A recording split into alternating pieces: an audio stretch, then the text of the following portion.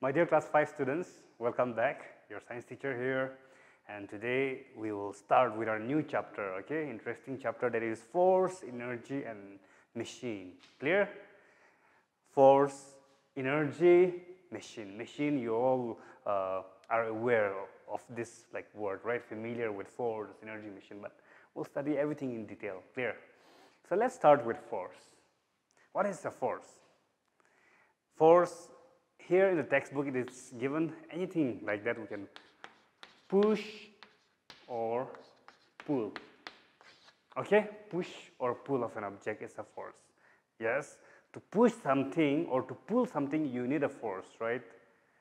To push a chair or a table, you need a force. Clear? So somehow force and motion are related together, okay? So today we'll study different type of force. What are the effects of force? What this force can do and types of force. So we'll start with effect of force. Clear? Okay. So what will be the effect of force? If I tell you to write some points regarding this, will you be able to write, my dear class 5 students? Yes, I'm sure you are the smartest students here. I know you'll be able to write. So we'll discuss one by one. You know, force can change. Force, the first one. Force can change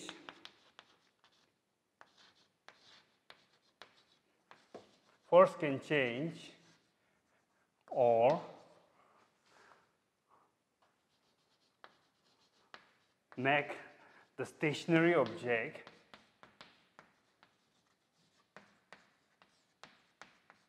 move. Clear? What is stationary? Stationary means anything at rest. Clear? So how many of you like to play football? Raise your hand wherever you are. Okay. So yes. So if you want to play football, if you want to kick a football, okay, then the football at first it will be at rest, right?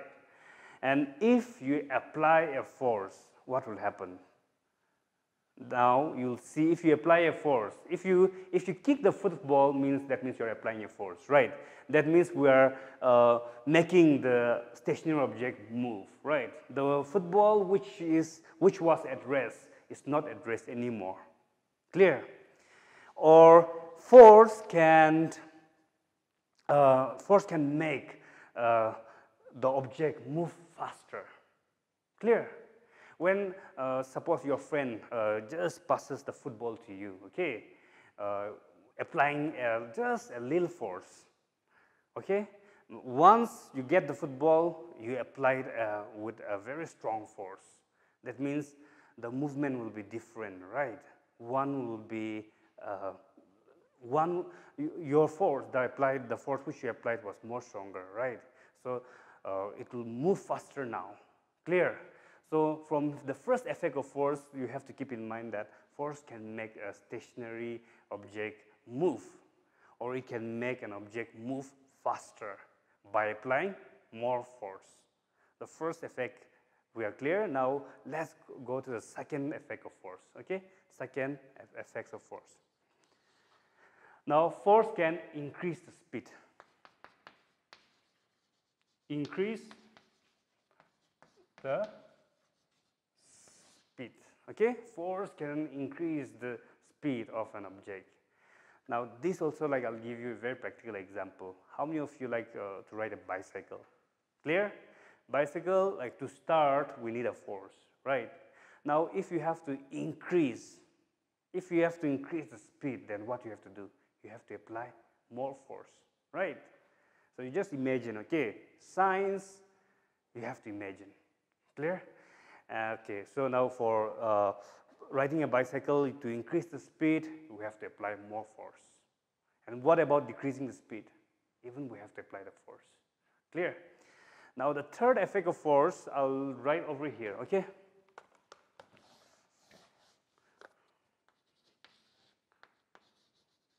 Force can change the direction. Okay? And I'll explain here by giving an example. Force can change the direction of moving object. Clear?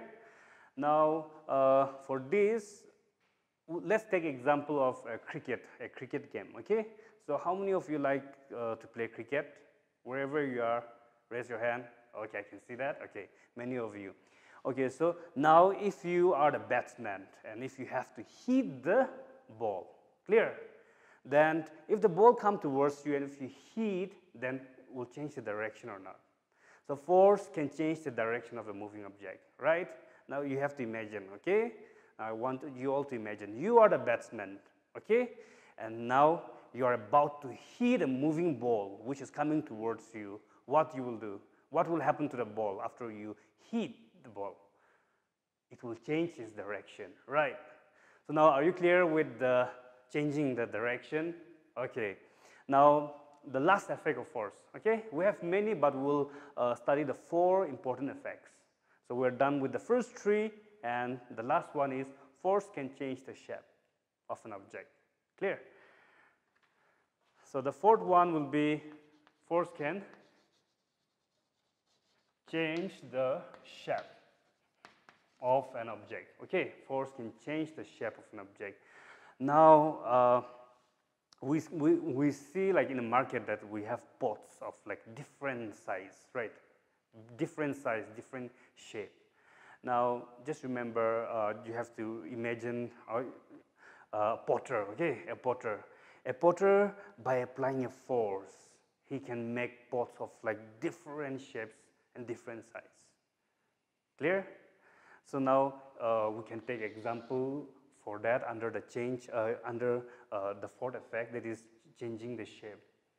By applying force, we are changing the shape of the pots, right? Okay, so I'm sure you are clear with all the 4 points. The first force can, the first effect of force would be changing the, making the object which is at rest move by applying a force, or making it like, moving it like faster by applying more force. Clear? And the second one is increasing the speed by applying force. The third one, changing the direction, like in the cricket ball, changing the direction. And the last one, changing the shape, like the potter, pot. Clear? So we are done with the effect of force. We'll study now different types of force. Clear?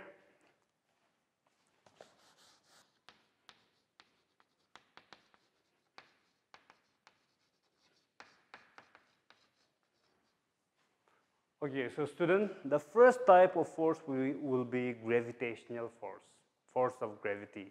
Clear? This force is also very practical. You have a mass, right? You have a weight.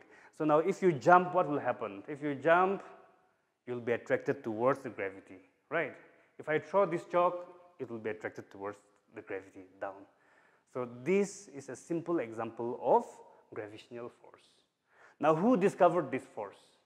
Okay, now it was back in the late 18th century, okay, 18th century, yes, and English physicist and mathematician, clear, Sir Isaac Newton.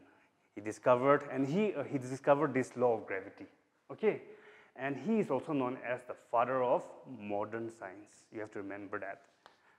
Isaac Newton, okay, is known as the father of modern science, okay, father of modern science. Now, how did he discover that? Okay, let's maybe one fine morning, one fine day, he was just like a poetic, okay, like a poet. He was just with a paper pen. He was just admiring the beauty of the nature. He was sitting under the apple tree, and suddenly apple fall on the ground. From there, he started thinking a lot, okay? He imagined why this apple has to fall on the ground, okay? From that thought, he discovered the law of gravity. Clear? So gravitational force, I'm sure you're familiar with this now. I've given an example. Anything, if you throw, if you jump, or if you throw any object, it will fall towards the ground, gravity, because there's an attraction. Clear? Now let's talk about the second type of force. Second type of force will be electrostatic force. Electrostatic force. Okay, electrostatic force. Electrostatic force. Okay, so for this force, let's do some activity as given in your, as mentioned in your text. I'm sure hair comb. I'm sure you all have the hair comb, a plastic hair comb. Okay, so you need, for this activity, you need a hair comb. Okay, you need a piece of paper. Clear? Piece of paper and a hair comb. That's it. Clear? And we need you. Clear? So now, once you are ready with that, what we can do is that you just rub your hair. Okay, you just comb your hair with the comb. Okay, that's the first step. Comb your hair. Now the second step is to tear the paper in a small piece. Clear? And after that, you try to bring the comb. You try, okay, this is the paper and the comb. You try to bring them close together. What the result, the observation that you will see is the small bit of paper will get attracted with this comb. It will get stick. Okay, so this is an example of electrostatic force. Clear? Because why? Because while rubbing your hair, while combing your hair, this comb got charged. Okay, they got charged, and as a result of getting charged, now it is attracting the small bits of paper. Clear? Okay. Now the third type, okay, we are done with gravitational force. We have also studied who discovered this law of gravity and the father of modern science, that is Isaac Newton. Now the second type of force we have studied electrostatic force. Now the third type of force is magnetic force. Okay, magnetic force. And this magnetic force, you just need a magnet and an iron. Okay, you'll see what observation you'll get is you'll get observe an attractive and a repulsive force. So this is an example of magnetic force. Just you can bring any iron, any metal, and then you can bring it close, any iron, and then you can bring a metal, magnet close to each other. You'll see the force. You'll see there will be an attractive and a repulsive force. Clear? And all type of force, okay, when you reach higher class, all type of force, like see, water, we have like 1 liter, 2 liter, right? And like for the weight is we measured in terms of kilogram, right? So force, the SI unit of force is Newton, okay? This you have to remember, Newton. And this is mentioned in your text because force will always use Newton, like 20 N, 30 N, like that. So this N here signifies Newton. So I applied 20 Newton of force. I applied 30 Newton of force. It works in this way. Clear? Okay.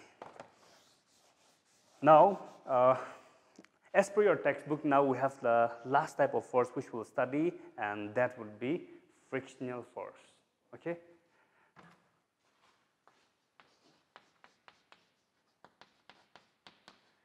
Frictional force. So frictional force, without this force, you won't be able to walk. Clear?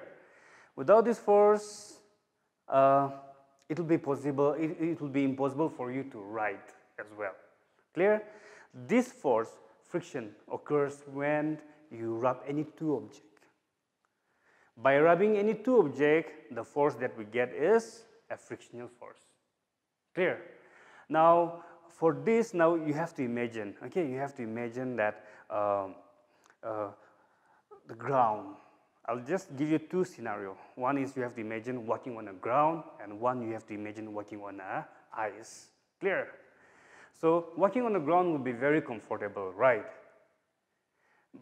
Comparing to walking on the ice. Even in ice, you'll be able to walk, but it will be, walking on the ice would not be very comfortable because there is a less friction.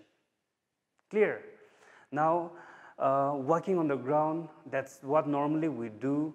This there will be more friction, because there is a friction between your shoe and the ground. Clear? And without the friction between the shoe and the ground, you will not be able to walk. Clear? Now, do you observe, okay, while walking, as you are stepping forward, what do you observe? You observe that you also have to push backward, right, your other foot.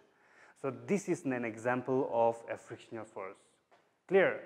Now, without friction, you won't be able to write. Why? Because, see, to hold the pencil or to hold the pen, you have to apply a force, right? So there is a friction, there is a force between the pencil and your hand. Clear? If there was no friction, it will just slip away. Clear? That means you will not be able to write. Since there is no friction of force, right? No friction. But since there is a friction, we are able to hold the pencil or pen tightly, and we are able to write. Clear? Now, while walking on the ground, it is we are able to walk comfortably. And why we have to say that there is more friction? Because there is the shoe and the ground, there is a friction. There is more friction there. But what about the eyes? There will be a less friction. Clear? So without friction, everything will slide away. Clear? Without friction, I will not be able to stand like this. Clear? Without friction, I will just slide away. Clear? So this frictional force is very important. Clear? Okay, so these are the 4 types of force. Even in your exercise, they have given write different type of force, write the effects of force. So by now, I'm sure class 5 students are very smart. You'll be able to write that. So I'll give you a home assignment to write the effects of force. Okay? What are the effects of force? We have discussed, right? And also, these types of force, write it down. Gravitational force, this is a force of gravity. Electrostatic force, which I've explained. We have done we have performed an activity, right? So recall it back, and then you list down the examples. Clear? Now, what about this magnetic force? Clear? If you have a magnet at home, and I'm sure you'll find any iron particles, so you can just bring the magnet and the iron near, and you'll observe attractive and a repulsive force. And this frictional force, you can perform a simple activity. You can just walk. Okay, just by walking also, that will be an example of frictional force. Clear? Okay, so students, we are done with this force, the topic of force. Clear? Tomorrow we'll start with the next topic. So go through it, stay home, stay safe, and then we'll see you. I'll see you in the next class. Thank you so much.